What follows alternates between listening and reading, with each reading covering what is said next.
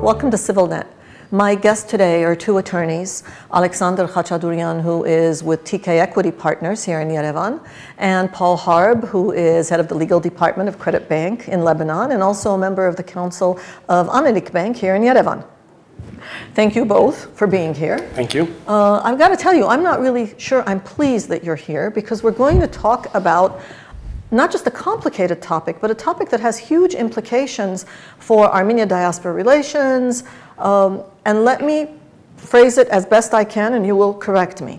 The United States has adopted legislation called the Foreign Accounts Tax Compliance Act, FATCA, which requires me, as a US citizen, to declare my non-American income to the US tax authorities. It's a bit more complicated than that, because it requires the foreign banks to disclose your non-American income to the IRS. So the requirement is of whom?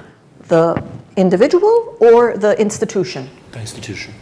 The institution, the financial institutions. So in Armenia, I work, I pay taxes in Armenia, and I put some of my money in the bank. Now, what does that bank do? Here's how it works. The primary requirement of FATCA is to sign an agreement with Treasury. And that agreement... U.S. Treasury? Yes, U.S. Treasury. Who has to sign that agreement? Armenian financial institution. Okay. That qualifies for FATCA. Basically, every bank, every investment company. So what they're going to do, they're going to sign the agreement. They're going to undertake two major requirements. One of them is to register, and the other is to provide information to report on the accounts that they've got.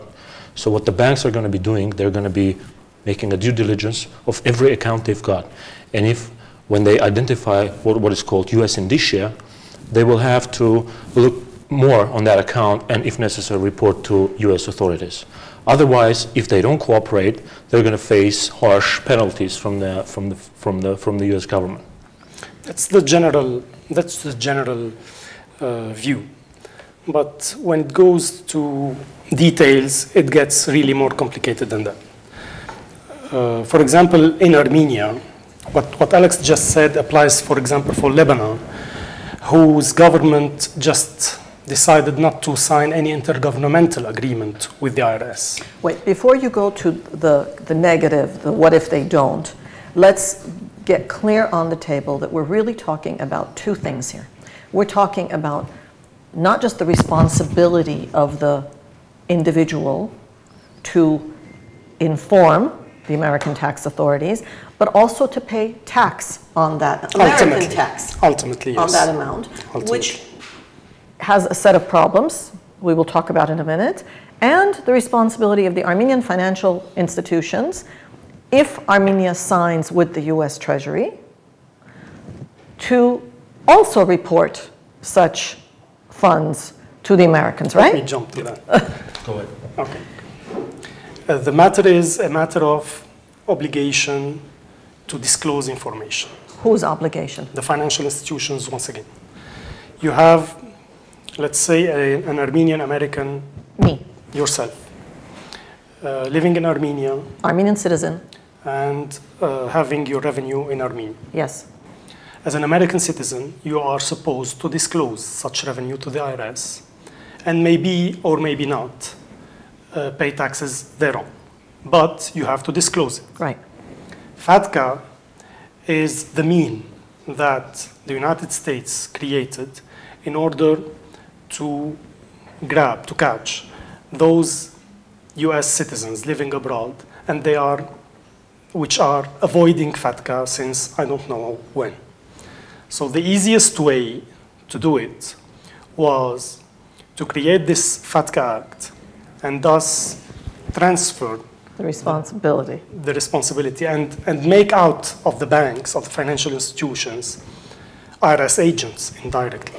Because what the bank's obligations today is as follows. The bank has to register with the IRS before May 5th, 2014. In a week. In a week. And automatically then to sign an IRS agreement, a FATCA agreement with the IRS. For Armenia, there is this particularity that the Central Bank of Armenia is negotiating a Model 2 IGA, intergovernmental agreement, to be signed with the IRS. Model 2 IGAs leaves the liability of reporting on the financial institutions, unlike the Model 1 IGA, which allows an intergovernmental transfer of information. Okay. So, so under Model 2 IGAs, the banks are still liable to provide the IRS with the annual reporting. How can we do that? Hold on. Well, it's very clear I'm talking to two attorneys because you are talking and focusing on the importance to the financial institutions, and I assume you will also tell us what happens if they don't. Absolutely. Okay, we'll get to that in a minute. Let's finish the little part that really is a big part for a country like ours with a diaspora, and that is that basically the US government has said, I can't do anything about the Virgin Islands and Belize and offshore this, that, and the other thing. Instead, I'm going to go after Salpi's income and double tax her because Armenia and the US do not have the exemption from dual taxation treaty. Is that right? Yeah. Okay. That FATCA will lead you to that. Okay. So, so there are two things happening there as far as the individuals go, whether it's someone who works here or someone who's retired here and receives their funds, puts them in a bank here, right? Retirement funds are exempt. Exempt. Okay. All right. So there's the implications for the individual, and we should talk about dual taxation in a little bit. Now the implications for the banks, and if they do. Has Armenia signed? You're saying that's what the central bank is about. It's being negotiated. Okay. So there's no question that it will get signed. Well, it should be signed, yeah. Let's put it this way. And if we don't sign, what happens? We go to the status that is similar to Lebanon's, which is the non-existence of an IGA, and then each bank is on its own. So he signs directly, each bank signs, or each financial institution signs directly with the IRS, a FATCA agreement, which is then a template agreement that you cannot negotiate. You just take it as it is. Is there, are there consequences for the country if they don't sign? No. Are there consequences for the banks if they don't sign? Well, typically under Model 2, they will have to just do more work, and when the government signs the Model 2 agreement, it means that they will sort of assist, and they will assist Armenian financial institutions to comply with FATCA. Generally, intergovernmental agreements gets more exemptions for the banks, so it lightens the burden. Exemptions such as? Such as, let's say... bureaucratic, I mean logistical exemptions? It might be, yes. Okay. So it will cost them less to do this? In terms of time and in terms of costs in order to comply. What if we do not comply? The bank doesn't comply, the government doesn't comply, I don't comply. What happens? You have... You're smiling, I'm not happy. FATCA is not... This is very, very funny. If you read the regulation, FATCA is not compulsory. So each financial institution has the choice between participating or not to participate. But all American financial institutions are compelled first to withhold money that belongs to a non-participating FFI, and second, FFI, foreign financial institution, foreign as non-US financial institution, and second, to terminate their relationship with it. So if you are a non-participating FFI, you will close down within a week, I think. Because you lose all your corresponding banks, absolutely, right? And you can no more deal with dollars. No dollars, no more dollars. So there's no problem if you don't want to sign. There's always but. Yes. All right, and how are the Armenian institutions reacting? Well, I mean, as any financial institution in the world, at the beginning, when I was talking to the lawyers, they would say, "What is this? How did their piece of U.S. legislation apply to us?" Right. But then when we explained a little, and we said it's not mandatory, but I mean, there is an agreement that you're welcome to sign if you want to deal with dollars. And they said, okay. So what this FATCA is about? Well, at the initial, what they were thinking is that when we get registered, we're done. So there's a registration process. You go on IRS portal, you register, you sign an agreement in there. But it turns out that actually when you register, it's just the beginning. Because you have the compliance process that will take... Which is ongoing. Absolutely. Let me tell you a little bit about this compliance process. Each and every financial institution will have to look into its existing accounts, existing clients, and do a due diligence exercise on all of these accounts. There are thresholds of account amounts below which the due diligence might not be done. These are accounts that are lesser than $50,000 for individuals and $250,000 for legal entities, corporations. And then you have those accounts that exceed 1 million, where extensive due diligence needs to be done.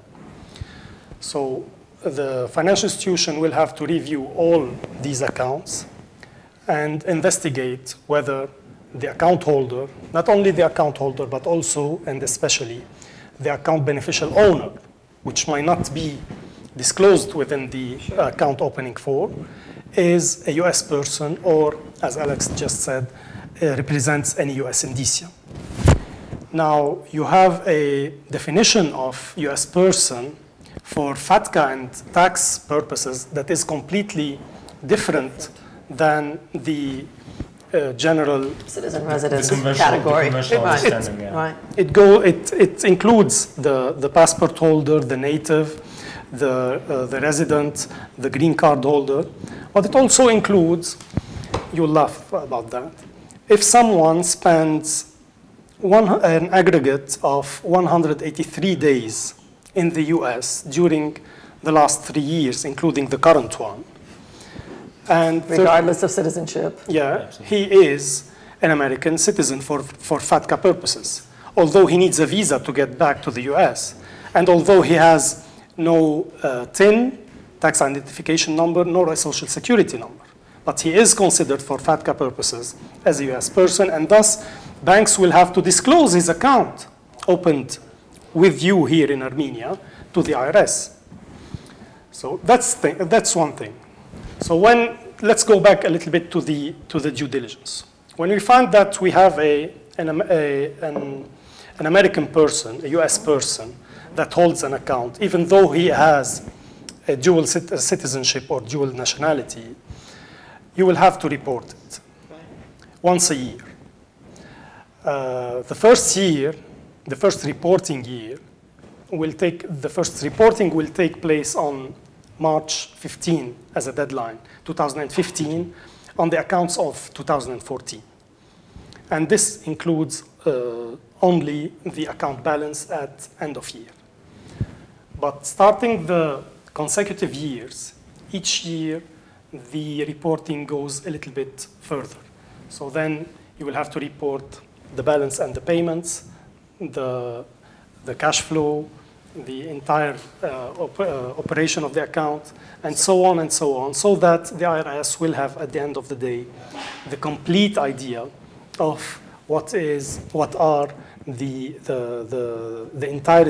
entirety of money transfers and money operations of this US person. So essentially, it's 2 tax filings for that person. The American April 15th deadline, and this. This is not a tax filing. This is a reporting only. The FFI is reporting, and the IRS will then see if, according the FFI is reporting. Yeah, I'm not. You're not. The client is not reporting. Okay. The IRS will take the bank's report and refers to the same TIN number or same social security number and see if such revenue was reflected in your declaration. So if it is, you have no problem at all. But if it isn't, you're in a big trouble. I am, or the bank is? No, you are, because I complied, I reported. Okay. But you didn't. Shame on you. It's very important to understand that FATCA is about reporting. So what the banks will need to do, or investment companies they will need just to report. Then IRS will summarize the information that they receive from a US person and put it against the information that the bank provided them. Okay. Two things. One, I should have said it. Let me jump in, please. Here. It's not only about reporting. This is the main. But it might be also about withholding. Because banks will have to withhold amounts from the accounts of non-compliant US persons that has money deposited in their accounts. So in case those clients are not compliant with the IRS requirements. Is that an in-case withholding? So do they report, the IRS says, oh, I don't have this one, then they withhold, or they withhold just to be safe? There is a process of withholding, yes. It might be like that to make it simple. All right, so let me say what I was going to say, and that is that we don't usually spend time discussing US legislation in Armenia. But obviously we're doing this because our viewers, many of them, diasporans who live here, come and go, diasporans not of American citizenship, but who fit into that category. So I think this information is going to be really critical to them. But had there been a US-Armenia dual taxation exemption treaty, would we not be having this interview? No, we still would have that interview because double taxation treaty is only after you report that you have an income in Armenia. So the thing is that, and if there is not only taxation, double taxation, but also an information exchange, because the treaty covers two things basically: is double taxation exemption from double taxation, and information exchange. So our tax authorities would exchange information with IRS. The implications on account holders, on US persons. Right. For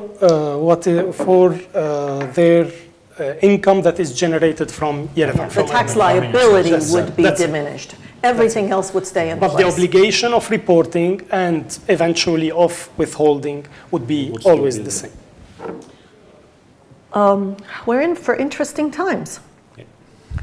Given the remittances, given, again, the diaspora's frequent and deep interaction, your brief is to encourage, I assume, all of our financial institutions to comply. What happens if 5 do and 3 don't? And this is a sector that we consider one of our strongest sectors, right? Our financial sector is well regulated and transparent and all of that. What happens if 5 comply and 3 don't? Each financial institution that do not register as a beginning or fails to fulfill its obligations under FATCA at a later stage, and thus might lose its status as a participating FFI, will be in big trouble. And as I said before, will not have the chance to deal in dollars anymore, and thus will have to terminate its business, I'm afraid. I have another scoop for you. All over the world, all countries are waiting for the first FATCA implementation. So if it does good, if it generates money to the IRS, then you will wait 2 or 3 years before getting a new European FATCA, maybe a Chinese FATCA, maybe not maybe, Canadian are now considering it seriously, and so on and so on. Russian problem. And Russia has, I mean, I was just thinking that this is the flip side, huh? This is a way to also isolate our financial markets from the Western if we don't comply. Absolutely. This is a complete isolation if we don't comply. Absolutely. But last question. So if 3 don't comply and they fall through all of these holes, if the 5 that do comply, are they in any way adversely affected? Yes. Life goes on. They're okay.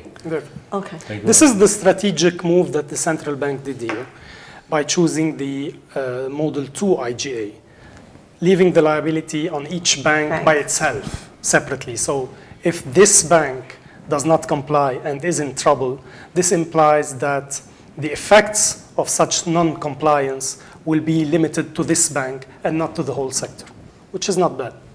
Well, if I wanted to ask a political question, I would say, is this the kind of legislation that our government needs to adopt in reverse so that we can find out which funds are smuggled away where that are not having tax revenue implications for us here? There are some countries, in particular the UK, that signed an IGA with the IRS where it required reciprocity. And this is, yes. We didn't require? We didn't, but I mean, because Armenian tax regimes are completely different from what they have in US. In the United States, you have a worldwide tax. So whatever the income is generated from, you still have to report, and there might be taxes. In Armenia, it's Armenian sources tax. So basically, for our authorities, it would make much sense. It wouldn't make much sense to go and ask for reciprocity.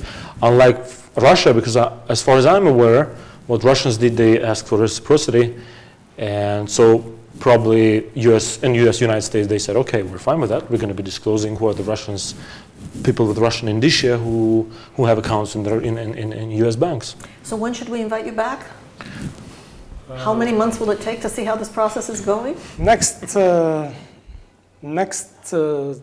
item on the agenda is the first reporting. Which is March 2015.